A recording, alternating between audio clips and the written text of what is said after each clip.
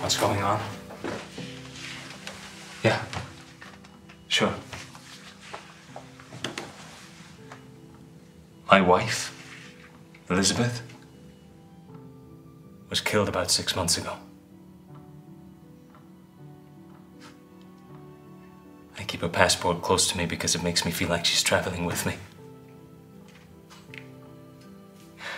She always wanted to visit the Alps.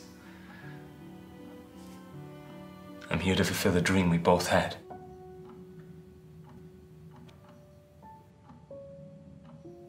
Why are you looking through my stuff? I only did what anyone in my position would have done. So now I'm the one at fault? What the hell is that? Can you tell me you're a cop? I bet you pride yourself in your control. Your logical approach?